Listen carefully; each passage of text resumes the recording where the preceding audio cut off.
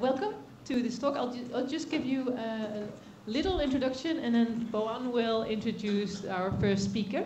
So welcome to this very special talk in the holiday period. So thank you for coming and braving all the viruses out there and being with us today. I just wanted to let you know that this talk is organized as part of the relationship that NTU has with the Wallenberg Foundation. From the Institute of NISTH, the Institute of Science and Technology for Humanity. For those of you who may not know about this is an institute that has just more recently been started at the university, where we really try to fund research and support research at the crossovers of science and engineering and humanities and social sciences, really interdisciplinary research. So if you're interested in this, then please follow up with us. You're always welcome to join our team and our community. So with that said, I'll hand over. Thanks, Vanessa. So thanks for coming. My name is Boan from the School of Computer Science and Engineering. It's my great honor to introduce our first speaker this afternoon, Professor Frank Dignum. He's a professor of social network AI at Umeå University, Sweden, and he's also associated with Utrecht University in Netherlands and Czech University of Technology in Prague. He's a fellow of the European AI Association, and he has made significant contributions to the field of multi-agent systems and social simulation. And he has published lots of papers in important venues in AI, and he has organized many important conferences and workshops, including AMAS, I believe. So I guess without further ado, let's welcome Frank to give the talk on this real AI is a social AI. Okay, thank you. So thanks for the introduction. Thanks for all coming here. I don't have a lot of time, and I want to warn you that this is not a talk about results for one small project. This is more a talk about arguments why some kind of research area is really interesting and what it entails. So social AI actually is making AI being social. So it's not about using social media, whatever, for AI, but it's about making AI social. So I'm going through that a little bit, and I try to make you curious about what it is and why it would be interesting. And then if you want to know more, then you can mail me later on. So actually, I'm leaving for the airport at 5:30, so I'm really running straight away.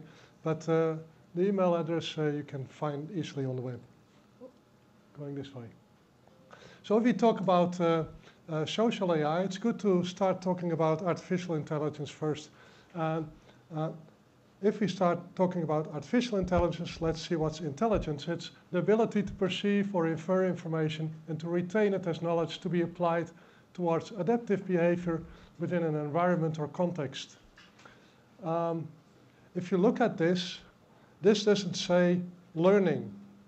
It says you have to perceive, so you have to be situated, perceive, and get information inside and do something with it that actually makes you behave in a better way, in a more comfortable way, in a way that you survive in a very dynamic environment. So that's intelligence is all about that, living in an environment and doing the things in that context. So doing things in accordance to your context. So artificial intelligence is the research area that studies human intelligence through the design of computer systems that emulate parts of human intelligence. So it's a research area. That's why it's red. So if I hear people saying, oh, what is the AI in the system? Then I ask them, do you also ask, what's the biology in the garden? Do you know about the biology or do you know about the chemistry in the garden? No. You ask about the plants or the animals or whatever. So there are all kinds of technical things that are built in this research area, but AI is not a module. It's not a module that you can add to a system and then it becomes an AI system. It's a research area with a certain goal. And if we limit it to this kind of idea of it's a module that we can add to another system, we're very narrow-minded. We miss more or less 90% of the interesting questions, let alone the 200% of interesting answers. So bear this in mind. This is a research area, and we have to think about what that research area is about. So there is a kind of standard book on, textbook on AI, and it's from Russell and Norvig, and they have this kind of list of all kinds of parts of AI: problem solving, knowledge reasoning, uncertainty. Oh, it's there. One of the things, learning, neural networks, all that. So deep learning is one of the things of learning, and that's one of the things that are part of AI research. So it's one thing amongst many. So the techniques used in the sub-areas are part of AI research, but not all systems that use these techniques, they are AI systems. So you can use all this kind of techniques that we develop. You can use, for instance, logic to take a non-neural network stuff. You can use logic to do all kinds of stuff, but it doesn't mean that then your system becomes AI. So I would say an AI system is really a system that is meant to emulate some part of human intelligence. It doesn't have to emulate complete intelligence, because that's very hard. We don't do that at all yet. But it should have that intention of emulating human intelligence. In the other way, it doesn't mean that I'm saying anyone doing deep learning and not doing AI systems, that's stupid, it's not useful. No, it's very useful. But we shouldn't claim that everything that's AI is only that. So there's more to AI than only deep learning. So why is this, why I make this argument so strong? Why I'm using all this time in my presentation for that? Well, deep learning stuff is a lot about pattern recognition. And this is one of the applications of pattern recognition. Does this person have cavities in her teeth? So you show this X-rays, and the system, the system that learned to look at the patterns here, they're better than actual dentists doing this. So I know this because my dentist, he went to a conference and he told me exactly about this. So that's why so they did actually do this in practice, and all of those dentists tried to figure out how many cavities they found in the X-rays, and the machine did better than they did. The answer is yes or no. It's very simple. We have cavities or no cavities. But we're more interested in this kind of questions. So where and how can we best receive refugees, like from Syria? Is that yes, no? No. That's not a yes-no question. And is there a best solution? Well, with the cavities, you can say the more I find the real ones, the better my system is. But do I have something like that? Can I optimize this other question? No, it's far more complex. It depends on all the parties involved, and depends on when you find a solution, how that solution works, what are the consequences. Maybe when you try to do something, then doing that actually brings to light all kinds of new issues that you didn't discuss when you thought about the solution. So you have to restart the whole process. So these are the kind of wicked problems which are the real problems in the world. And if we want to have AI doing something about it, we have to understand how people do this. How do we reason about it? How is that all these people that interact on this kind of problems, what are their motivations? How do they negotiate? And how do they come to a solution? And we never have something like this is the best solution and then everyone accepts it. No, we have to find some solution that people can accept. And because people accept, it becomes a good solution. Even though maybe objectively we could say there's another solution that we think is better. So doing this right thing, you can't actually do that with machine learning, with pattern recognition, because what are the patterns? Very often we don't have the data on how this should be done. Every war is in a different country. Every time the situation is different. So we don't have a a history with a lot of data that we can learn from what's working and what's not, because now situation is different and the past solutions don't work at this moment. So social AI is about this right type of questions. It's about the real issues in the world where more than one person is involved. So intelligence, what we call intelligence, by definition is this social thing. We always work in a context with other people, and we have to take into account what other people motivates and how they think and what they want.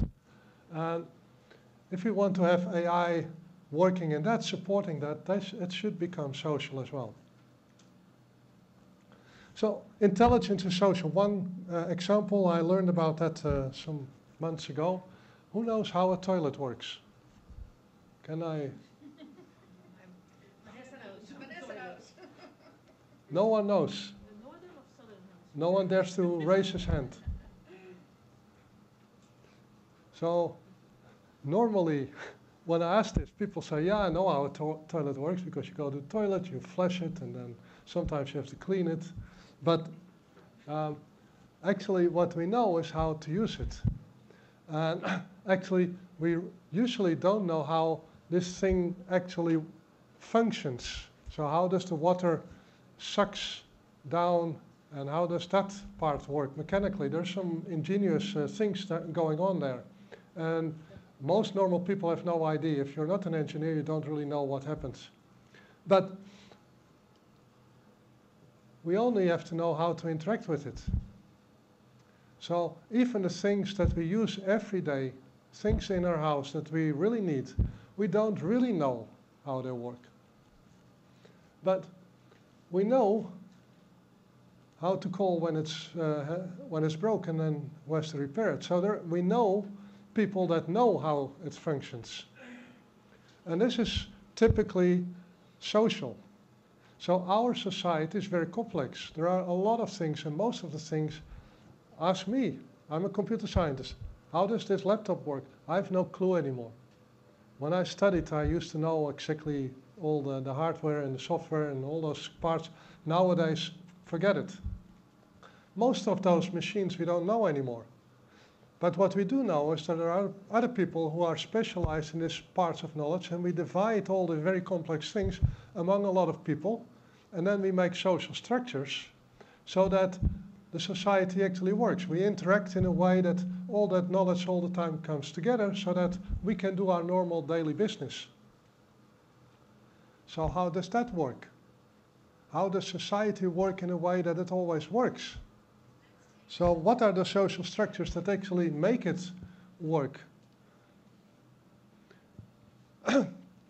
So it means that in general, it's not something like we have our own intelligence and then we build on top of that some social stuff, which is a bit how most of the Western society looks at it. It's something more fundamental. And this is more the African way of looking at things. Umuntu, ngumuntu, ngabantu. And it means a person is a person through other persons. So you are a person through the persons around you. So the person that you are is shaped by the person around, by your parents, by your siblings, by your friends. It's not that you just interact with them. No, they also co-determine. You're shaped by your interactions with all those people. If you have a lot of very nice people around you, you might also become a nice person, and the other way around. So you take over ideas, you take over habits, you take over the way that you think and decide about things from the people around you. So our thinking is not just individual, it's something that we do in this context of other people. So it means that we can't build a system standalone as an individual and then say, and then we connect it with some function calls to other systems. No, those other systems really have to be already in the inside. They have to be connected from the start of the system. So let's see how this works a bit with people.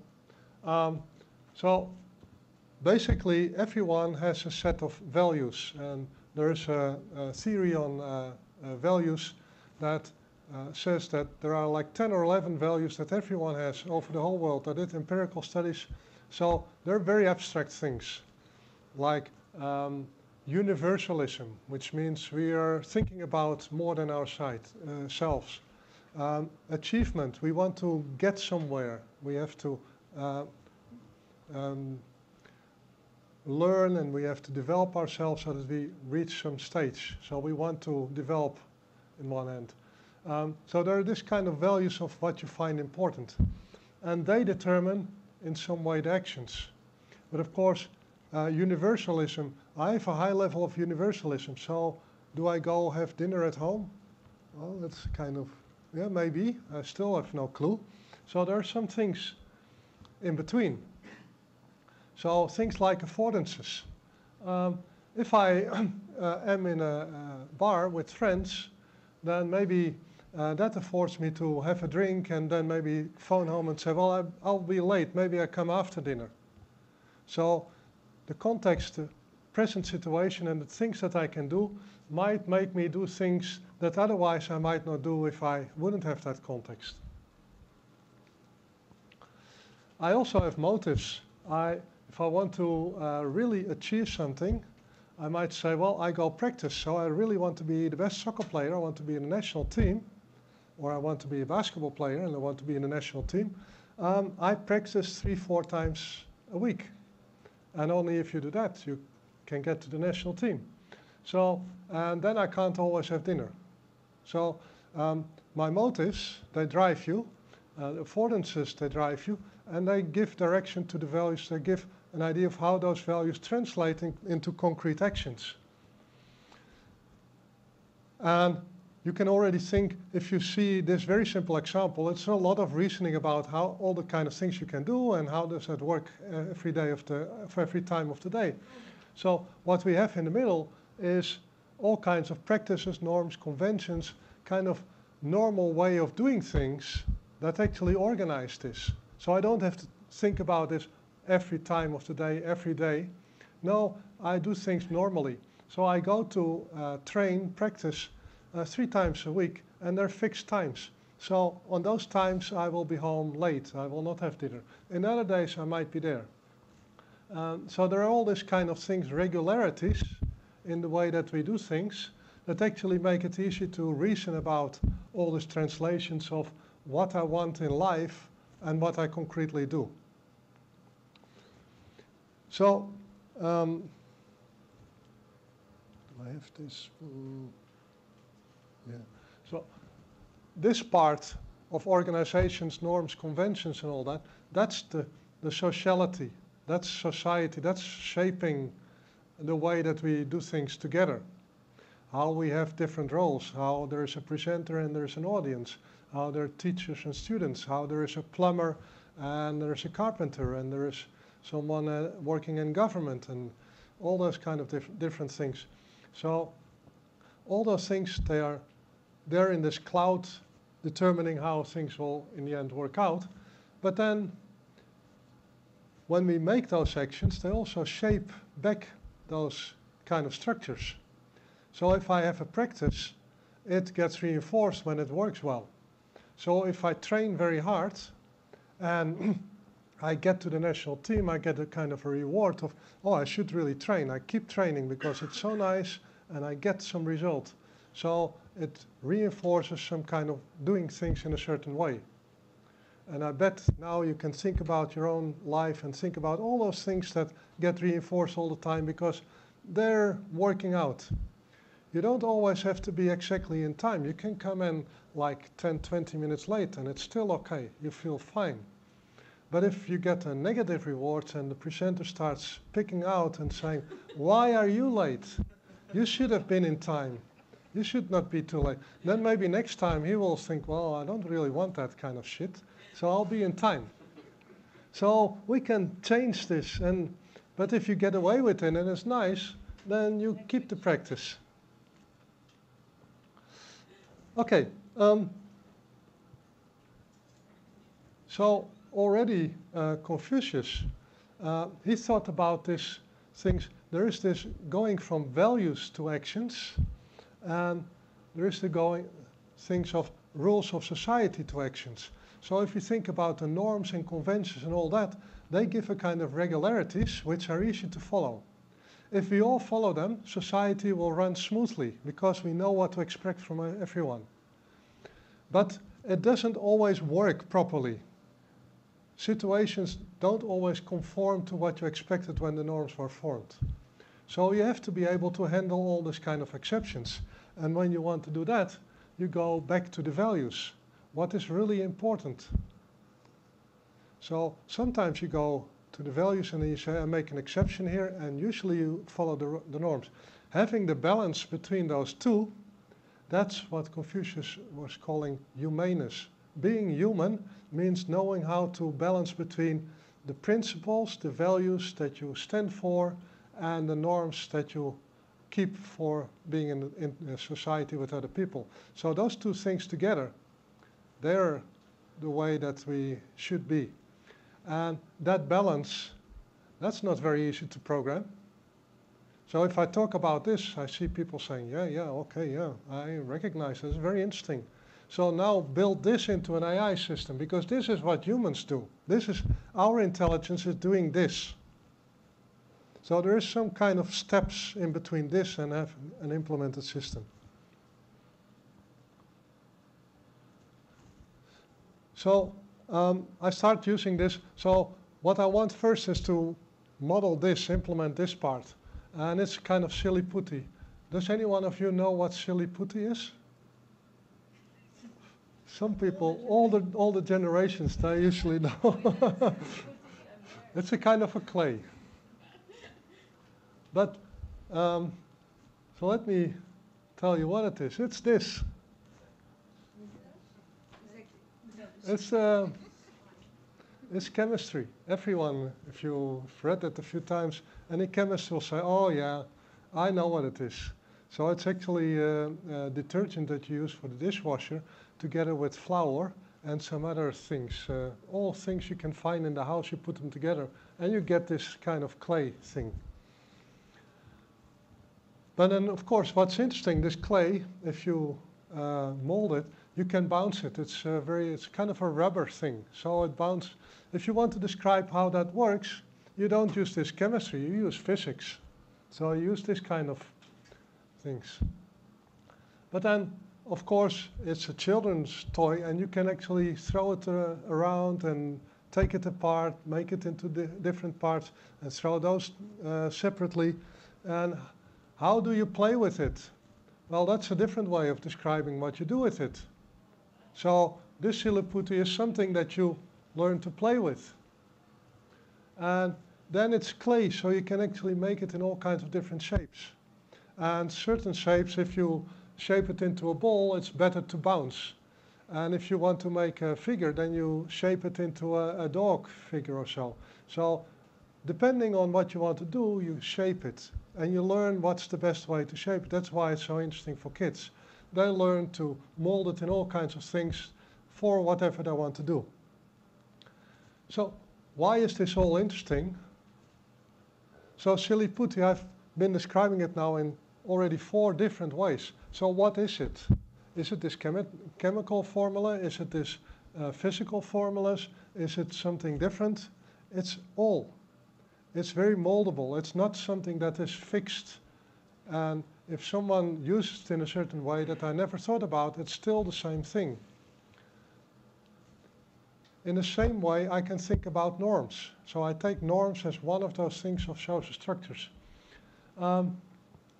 I can think of the social part of it. It's forbidden to discriminate. And then it's from the social side, I want some kind of situation to happen. And it's a rule that should be consistent over all situations for all people. So it serves some kind of a purpose on societal level.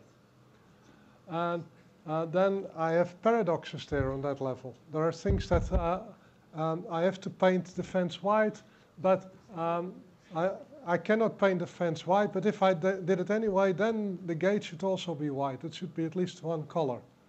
So how can that be? Because it was forbidden, and then you say if it's done, but it shouldn't be done. So how do I solve that? So here it's about reasoning, consistency, societal view. In the bottom, it's about interaction. How do those norms arise? Social norms, they emerge from the way that we interact. Suddenly, people start wearing these masks much more because of the coronavirus.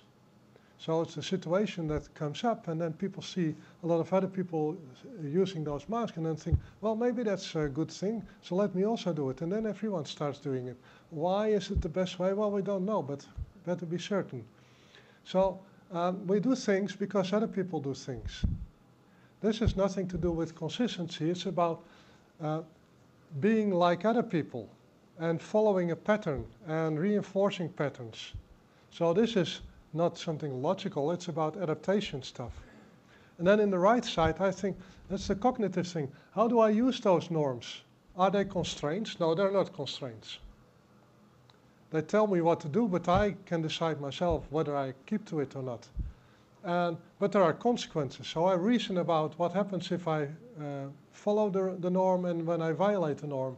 And then I also can think, oh, if I really want to start my presentation in time, I will leave early from the hotel so I'm not late, because I might get stuck in the traffic jam, the taxi might not be able to find the exact location. So it also affects the way I plan things. So a lot of the things that I do, my deliberation, is affected by those norms. It's not just a constraint on what I can or cannot do. So there are different ways of influencing what happens. And in the end, I can say, it also is the formulation of that norm. Forbidden to run in the corridor, that's a very good one for children. I never thought about running in the corridor, but you say that, and I think, well, let's see what happens. Because running is, so if you say, well, we walk in the corridor, yeah, it doesn't say run, so yeah, we walk, okay, fine, no one will notice. So the formulation, and here there are many examples, framing something in a certain way will influence the way people make decisions. So language is very important. So all of them have some, pick up some aspect of norms and show how that is used. What I argue is that we should look at all those different aspects, they're in top, of the different social aspects, and look at them actually separate. And based on what we actually want in a system, we choose techniques, we choose neural networks, we choose logic, we choose something different. So we don't start with the techniques, we start with the fundamentals of the social aspects that we need. Okay, I'm just a bit prodded that I should hurry. Should finish at 5, I think. So socially aware is exactly about how do I make systems to behave responsible in their social context? How do they cope with all these aspects of norms and all those other things in a way that they function in this context with other people? Is this useful? I've been talking a lot about high-level stuff, very abstract. I've also applied all this in many different contexts. So social simulations about drug trafficking. Why is it that when the police, they actually found out a lot of drugs in the Rotterdam harbor in the last years, and it didn't seem to make any difference in the amount of drugs in the streets? How come? What's happening there? Well, you do some social simulations and you see actually what's happening. So quite surprising. And it's so surprising that I'm not allowed to tell you exactly what it is because they're actually using that result now. Radicalization, how do normal people become terrorists? Or do they become stamp collectors?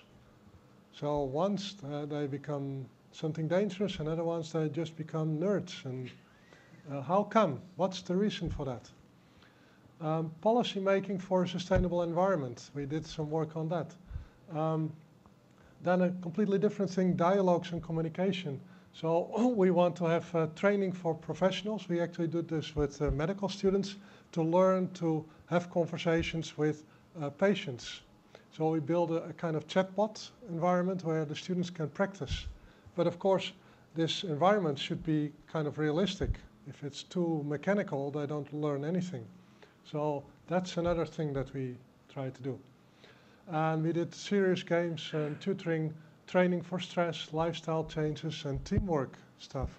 So all of that based on the theories on social structures, how people use that in the deliberation, and how that works when they are together, and how that actually influences each other. So is it useful? Yes. I didn't show how this is done, but you can ask me for any of those projects and I can tell you a lot more about all the things going on. So almost last slide, open issues. So the first one is actually, that's a very interesting from a computer science perspective. You would like to have modularity and compositionality, and we don't have that. Not on the level that you actually program. So I can show you a lot of examples where that doesn't work. And that's kind of puzzle. So how do we actually deal with that kind of stuff? Okay. Read the conclusions. You can have questions after the talk of Virginia. Maybe then you forgot them already. Well, since you're leaving early, I'm sure we have time for one or two short questions if there are any. And maybe people who want to sit, feel free to squash people to the sides to be able to find seats in the middle. Thank you, Frank, for your wonderful presentation. It's too short, obviously, so you have to return, come back, and have this discussion with us more. There might be a pressing question that someone wants to ask in the audience. Sure. I know you didn't want to comment too much on how you're implementing a lot of this. Okay, like be super loud. Do you hear me? Yeah, I can. Okay. But I was hoping you could quickly comment on how. I was hoping you could quickly comment on how, in a lot of these complex social situations, you're able to model them without the simulation having some sort of like common sense foundation of kind of the limits of what is possible. So the question is, how do you implement this in all this social context? Well, actually, the first step is to check what are the most salient features of the context for that application that should be incorporated. And then we have separate theories for all those different aspects that we put together in usually agent-based models. So there are some implementations of those theories, and we got those ones together. But it's actually tomorrow there will be a PhD student starting in my group to look at the methodology, because I know how we do it, but I couldn't actually let other people do it yet. So we really need to work on a methodology to make that very structured, those choices. So it's a good question. Good question, difficult answer. Yeah. All right, Frank, thank you so much. For our speaker. Something you may not know about Frank is that he used to be a Dutch national basketball player. You might think, obviously, because he's so tall, but you know, in the Netherlands, everybody's tall. So you have to be super competitive to be in a basketball team. So our next speaker is Virginia Dignum. She has the same last name as Frank, and that is not a coincidence. They are married. They are one of those science couples, you know, the ones who write papers together and things like that. I don't know how they do it. I would kill my husband if I had to write a paper with him. But, you know, all our appreciation for you being able to do that. So Virginia, I have known Virginia actually from the Netherlands, and Frank also, because we were both in the Netherlands. Virginia was at the University of Delft, but she is now a professor of social and ethical artificial intelligence at Umeå University in Sweden. And she's still associated with the Technical University Delft in the Netherlands. She is here as the scientific director of WASP-HS. This is a Wallenberg program on humanities and society for AI, autonomous systems and software. She's also a fellow of the European Artificial Intelligence Association a member of the European Commission High-Level Expert Group, a World Economic Forum Global Artificial Intelligence Council. She's on the Executive Committee of the IEEE. She's also at, which is not in the abstract, but she's also a consultant at UNICEF for AI impact on children. And the list, I am sure, continues. Something interesting about Virginia is that she loves knitting. You may not know this, but she does a lot of knitting. If you happen to be Virginia's PhD student and you get a baby, you will receive a knitted whatever you need. So how you know really that? I have my sources. I see. And something else, which is a typical Dutch thing, but you were not in the Netherlands. I was the same. We were both Girl Scouts when we were little. Yes, you were also a Girl Scout. You know a lot of. Yeah, it's that fork in the I'm road. getting Terrorism, scared. Girl Scouts. No. So Virginia, thank you. Thank you. And Thank you very much. Yeah. All kinds of secrets. I had no idea. Yeah. So Frank and me, we work a lot together. We don't kill each other most of the time because we most of the time are traveling somewhere different. But you will see a lot of things in the presentation which is similar, and you will find some of the ideas of Frank, which are things we have been working together for more than 32 years. So it's not strange that it moves from one to the other presentation. Usually we don't present one after the other, so then the things are not so evident. But today you will get the two flavors. Yes, if I work nowadays mostly with the understanding the impact of AI and also understanding how can we develop strategies at the policy level, but also at the level of determine and design methodologies. How can we implement and use AI in a way that is responsible? And we'll discuss later what is responsible. But if we want to really understand how to use and to implement AI, we have to first understand what are we talking about. Are we talking about the field of science, like Frank is talking about? Are we talking about the technology, like most of us or most politicians around are talking about the technique, the machine learning, the pattern matching? Or are we talking about the magic entity which can do everything and anything? No one really knows where it comes from. Probably it comes down from the sky and starts doing stuff. What are we regulating? What are we approaching? What are we really designing the systems for? And if take each of these ones separately, the approach and answers will be quite different. So what is AI?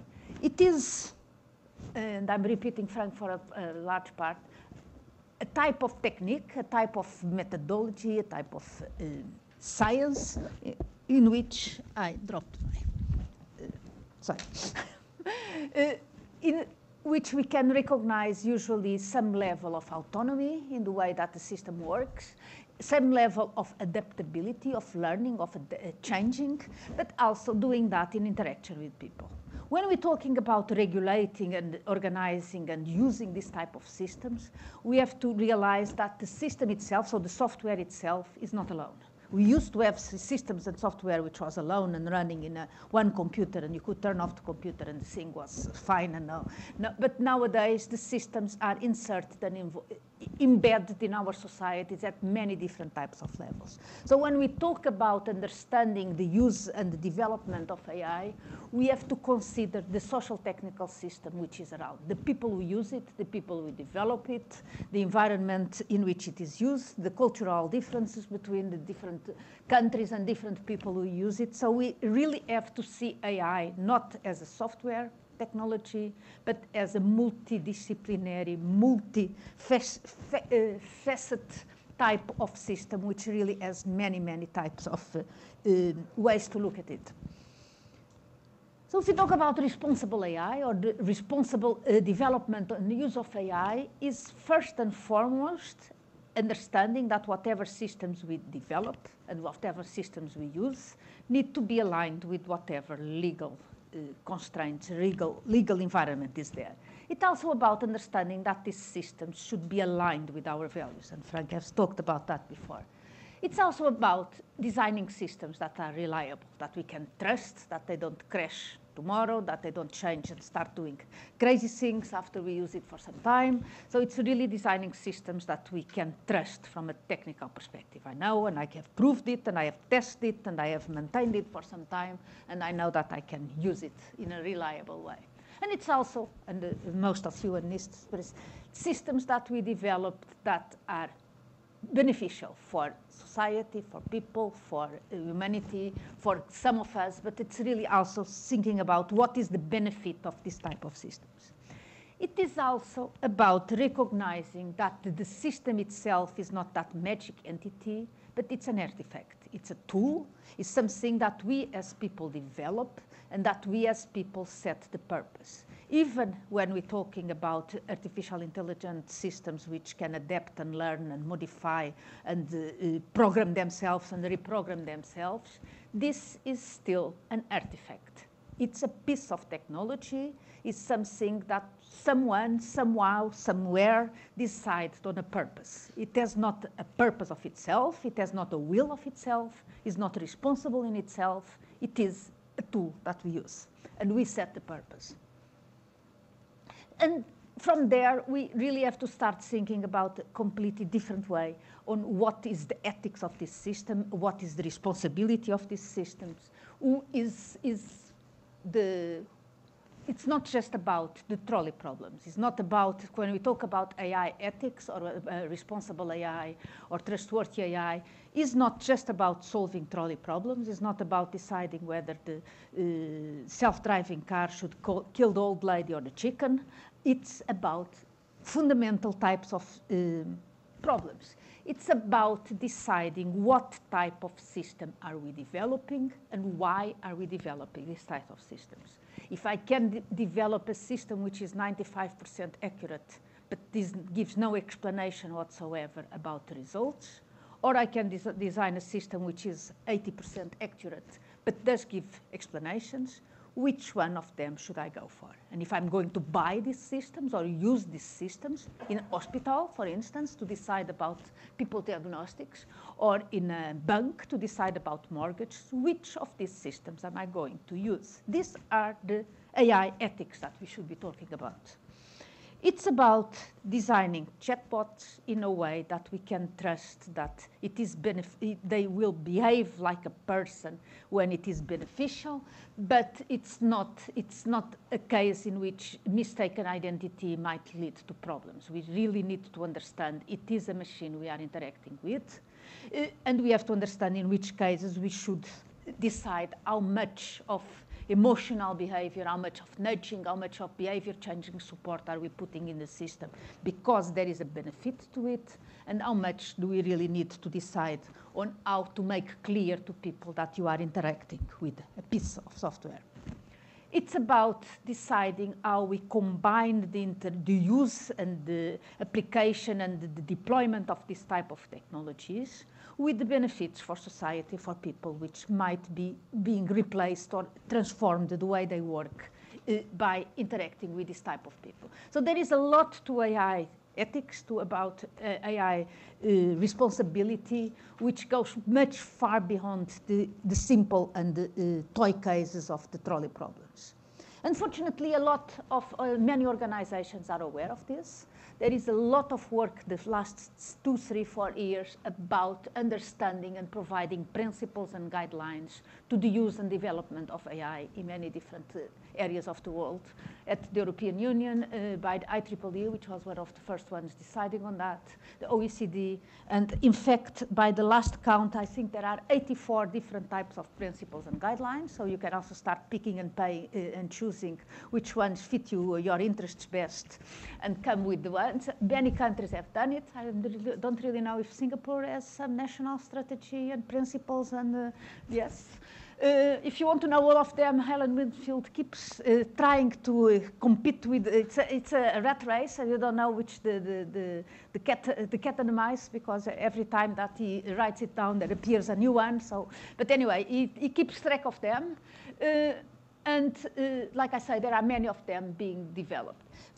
And one thing, why are all these things appearing. In one end, of course, there is this realization that it's important to understand and to determine what do we as a country, as an organization, as a region, feel that it's important to ensure and to align with which principles is it about to align. It's also very nice and very important to show we are endorsing a certain type of AI in our region, in our country, and so on. But by endorsing it, besides giving very nice pictures and very nice dinners with presidents and so on, we are by far not there. Of course, it's important to have the principles, but we really need to understand how can we comply with these principles and what does it mean to decide that we want trustworthy AI. What is that? And how are we going to check that the software, the algorithm that I'm developing is indeed trustworthy, and what does that mean? It's also good, all those 84 types of principles, in a sense, they are all quite similar. They all talk about it's important that transparency is important, fairness is important, human rights is important, accountability is important. Of course, no one wants an ethical AI. You could not really sell a system by saying, yeah, here is an ethical one, please take mine. It's easy to build this type of principles, to talk about this type of things at this level, but it's very difficult, like I say, to move to the how do we endorse it? Many of these organizations are already working on that. So the European Union is coming very soon with regulation. We don't really know what they are going to regulate, but they are working on that. The IEEE is already for quite some time working on standards, really technical standards to understand what is transparency of a system, what is fairness in a system. So there is a lot of work there.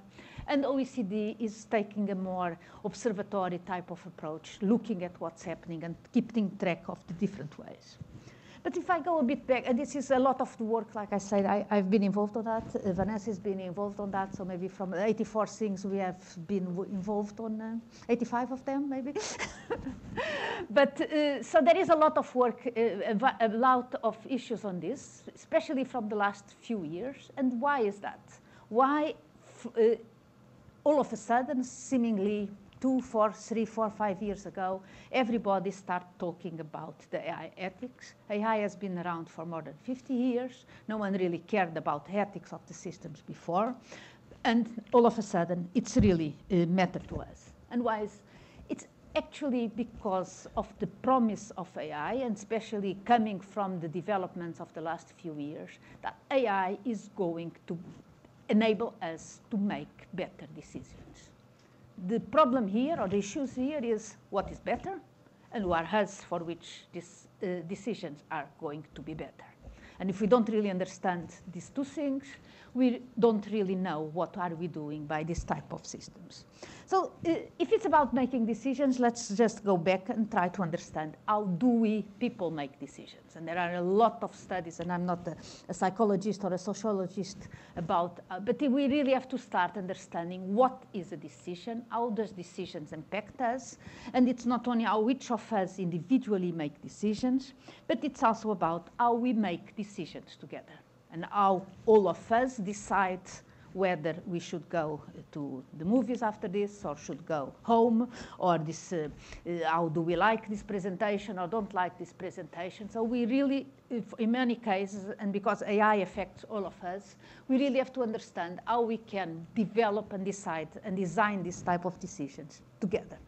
We have been doing that for many years in many societies, and elections is one of the way. It's an artificial system like AI. It's a system which enables us to aggregate different opinions and aggregate the average opinion, if you want, which we are all happy enough to live with it. It is a system that we design, and as any other system, the way we design it will impact the type of decisions that we can take, and those decisions will impact society, and that society will impact, again, the design, and so on. And as with elections, the way we formulate the choices that are there, the way that we are involved or not on the decisions or on the impact of those decisions, how we aggregate it, it impacts the result. and if the Brits had had other choices than just yes or no, maybe Brexit would have been a different option. If the way that votes are aggregated in the United States would be a different type of aggregation, Trump would not have been the president, because they are, if you look at the majority of votes, there were more Americans voting against Trump than in favor of Trump, but the way you aggregate it. So do the systems that we decide impact the decisions that are making there? So we are designing AI. AI doesn't come from sky. So let's start first to decide or to think about which decisions do we want an AI system to make. Just think, for instance, of a self-driving car and what type of decisions you would like the self-driving car to make. Any idea? Which decision should the self-driving car do? Braking speed, yeah. This one? Why not? We somehow want those cars to decide whether they should kill a chicken or an old lady, but we don't think they should take this type of decisions. Why not? It's a boyfriend who takes that decision. No, really seriously, we really have to understand what are the type of decisions that we as society and also as developers are willing and are interested and are happy and comfortable enough to let systems build. Because if how we think about any decision that we make, people, cars, or whatever, we can place it in this type of space. There are decisions which are legally allowed. And indeed, we hope that any decision that the AI system will make is legally allowed by the legal system in which that system is involved. We also can have decisions which are socially accepted. We, as society, we agree that it's not, we are not supposed to be all speaking at the same time here as the presenter is talking. It's some kind of global, there is no law there. It's also probably no ethics about that, but it's kind of acceptable type of societal design. But there are also decisions which we want that they are morally or ethically acceptable.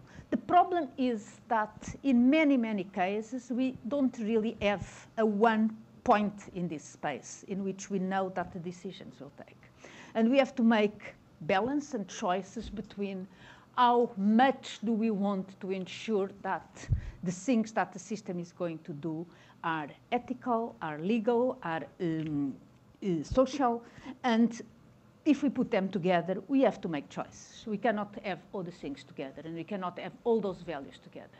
And also, this is not something which is fixed for every person or even for a single person. I can think, we all can think about situations or cases in which, for instance, slavery is something which used to be legally allowed in many countries. Is not anymore acceptable anymore. The way of dealing with animals and animal, how you call it, aggression against, animal rights, it's also something which changed in our lives. The way we accept or not that people smoke inside this, in groups is now not anymore legally allowed, but when I was small, it would be perfectly normal and perfectly legal to smoke in a room like this. So we have to understand that these decisions change, and you cannot put all those principles and all those values together. So we really have to, taking responsibility, designing responsible systems means that we have to understand where are we functioning in this type of spaces, and where are we willing the systems to take the decisions that the system take, where are we willing and comfortable that they take place. So to do that, we can do that in different ways. We can look at the process by which we design the system, so the methodologies, the design processes, the software development processes. We can also look at the behavior of the system, or we can look at our own behavior as stakeholders and as regulators and users of this type of systems. So if you look looking at the process, it's about doing the right thing, do it right, ensure that the values are there and that we do it in a way that it's aligned with all. Let me go quickly. So I had already said this. If the AI system is something like that and we want to take responsibility, means that we have to design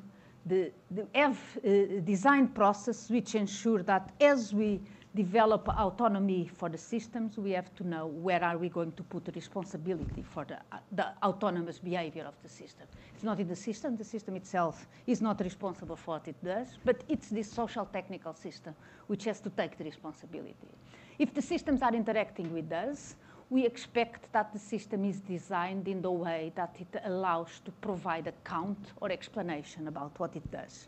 If the system is adapting and changing and varying along its lifetime, we want somehow to understand how that is. So we need some level of transparency there. Together, this gets to the ART principles, RRT. And this is some work which has been done by a lot of people, including my group. Just one of the challenges here, but I will go quick about this. I leave the challenge. Next one is going. OK. If we talk about the behavior of the system, of course, the ideal is that we can build some chips or build some software which we can guarantee whatever that thing does is ethical or is legal or whatever.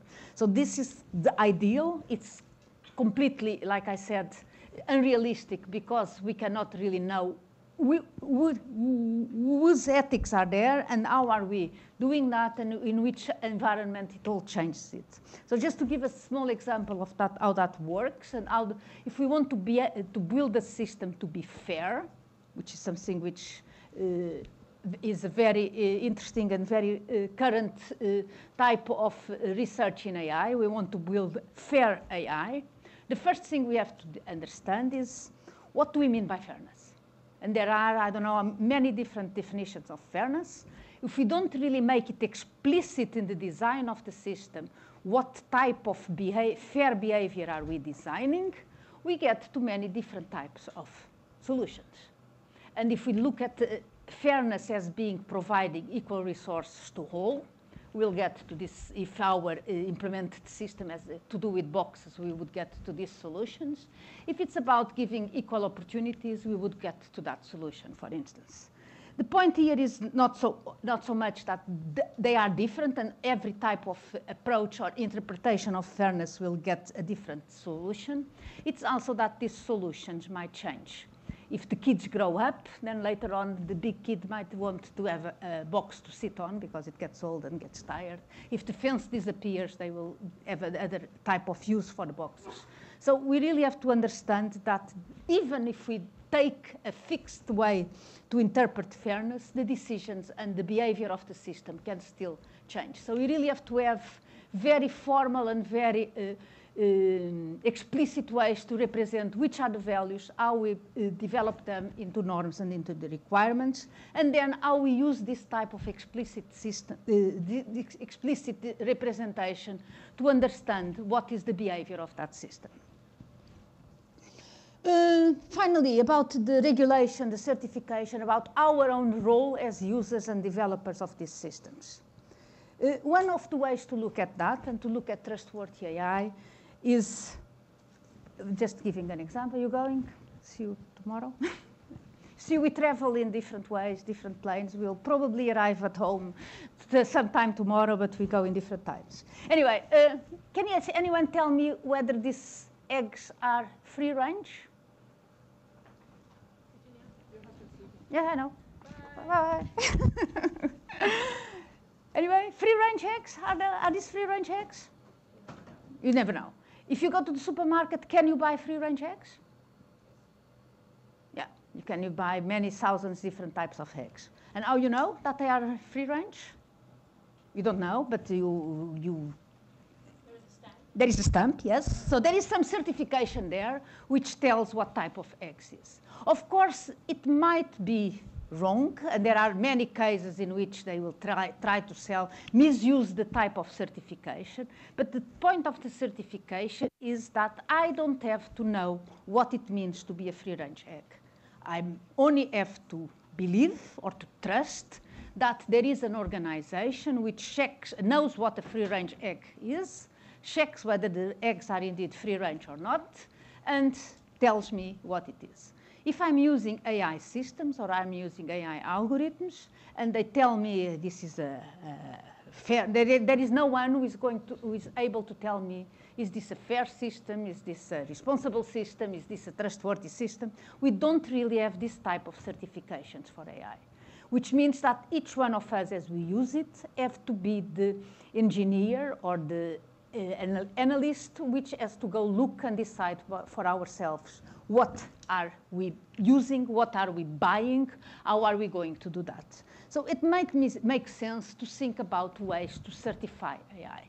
It's complex, of course, but there is a lot of people working on this idea. Can we provide some guarantees, some trust? And the point is, even if the eggs that we buy are they tell us that they are free range and they are not, then we have some legal protection to go complain about it. Or we also, all countries have some kind of minimum guarantees for that we know that whatever we buy in the supermarket is of a certain type of quality that we can expect it not to kill us directly. So we really need to think about, and I'm not saying that we really need to go the direction of the free-range stamps, but we have to think about ways to provide people the trust and the ability to think about how to be able to use a certain type of system without really need to go into the details of how the system works. Like I said already before, the IEEE is working on the standards. Many organizations and systems companies are increasingly working with what they call ethics officers or advisory panels on ethics, which help them looking at their own designs and their own developments, their own products, and set the guidelines there. Also, in many cases, are able to veto some projects which they think, no, this is really not ethical and you shouldn't not do that, and it is not adhering to your guidelines. The European Union is providing all types of assessment lists which help people deciding, is my system aligned with the guidelines that the European Union designed? A lot of work is being doing in education and training. And also there is an increasing, in some countries, Australia, but US as well, in which there is an appeal to the civic duty of organizations to voluntarily implement this type of system. So there is a lot of work happening here. And there is not yet a consensus or a way to decide which ones are the correct ones. So I finish here. AI is influence society. It is a tool that we use that is made by people, and we as society and as developers are setting the purpose to it. AI can give us answers, but if we don't know what questions are we asking, we don't get there. And that means that we also really have to start thinking about the impact of the use of AI in the education programs that we have at all levels of education, because we don't really need to train people anymore to know answers by heart, but we really need to train and educate people and children to know which questions to ask. And of course, we have to look at these issues of accountability, responsibility, and transparency. And I will just finish with one slide about the VASP-HS program that was the reason why we are here today.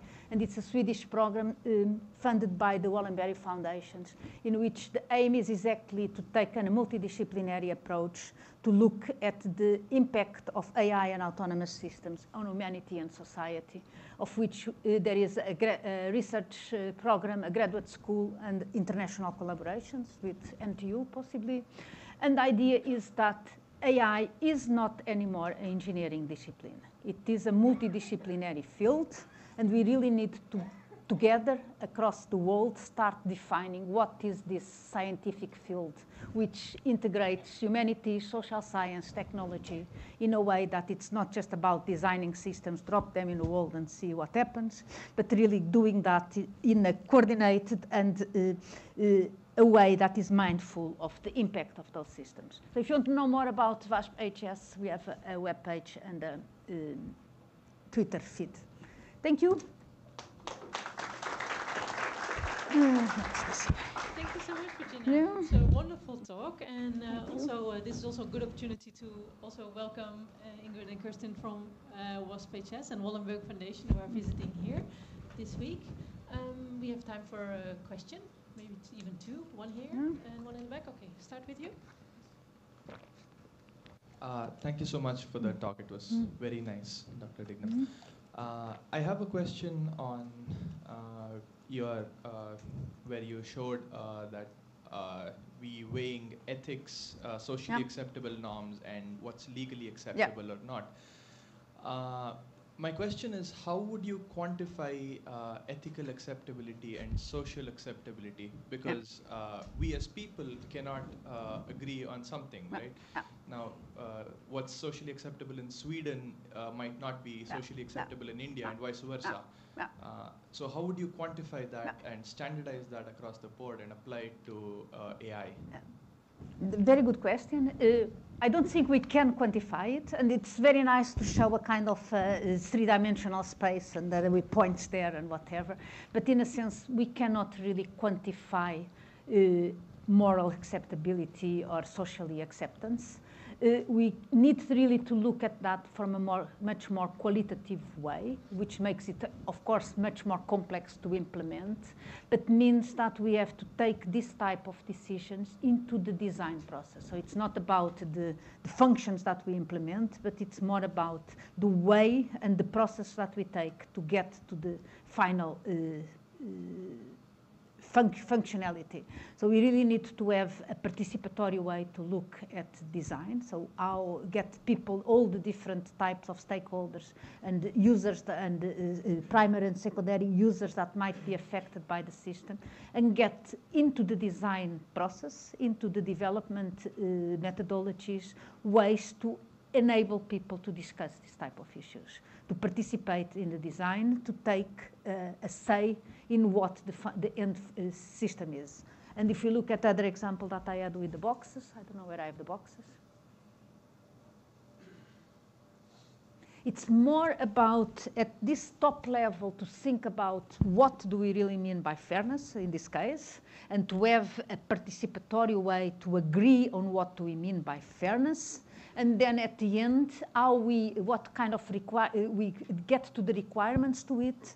And then at the end, the functions are much more a kind of an approximation to this process that we design than a quantification of how much equality of resources and things like that. Hello. Hi. Yeah, thanks. hi. Very nice and interesting talk. So I have two questions, and one is basically, what are some of the negative consequences which we didn't quite foresee, which have already materialized from artificial intelligence? And the other one is, how are we going to balance the technological advances with job creation so that we don't end up losing jobs? Yes, so first thing is that I don't at all want to give an idea that AI is something dangerous that we should avoid by all means. It's indeed an enabler of a bright future to all of us. It will be able to help us as society to deal with a lot of complex problems that we cannot do at the moment. So first and foremost, we really need to invest and to continue the developments in AI. Of course, things will go wrong, and we know a lot, all kinds of negative consequences to what is happening. I think one of the most important things about that is to keep a dialogue and a discussion about what are these negative consequences, to have an approach which is inclusive, which is multidisciplinary. At this moment, AI systems are being built in a large majority by males, by men, not by women, are being developed mostly by white or Asian males, not by black or Latin women. And they are being built mostly for the Northern Hemisphere. They are built for the West, for China, for the United States, for Europe, and it's not really taking into account the whole world. So we really need to take a much more inclusive, a much more diverse approach to the development. And if we do that, we probably identify much more all the problems of bias or of discrimination or of lack of fairness and lack of transparency, because we will be forced to deal with those things in the design teams before those things really get implemented. Did they cover the second question as well? Oh, the how does it jobs. affect jobs? Yeah, it's going to affect jobs, yes. It's going to affect jobs. I don't know, I don't have a glass ball. If we look at the past, and if we let a machine learning or a deep learning algorithm decide or tell us what will be the consequence of AI for jobs, the system will tell us it will increase jobs, because the data we have from the past with every technological advancement, we got more jobs. There is a transition period in which things go wrong, and then after that we get more jobs. That happened with the Industrial Revolution, that happened with the digital computer revolution. So in a sense, history tells us we will get more jobs, better jobs, but whether that continues forever like that, and that's one of the issues with pattern matching algorithms. Results from the past are not always the results for the future. What we do have to be aware again is that we really need to take the discussion about what jobs do we want to be replaced, when should we be using AI, when should we not be using AI, who is going to decide that, how are we going to integrate the different preferences and effects of the system into the design of the system, and again to have a dialogue with all the potential parties. Okay, great. Thank you very much, Virginia, for the Thank you. talk. Yeah. We'll thank you one more time.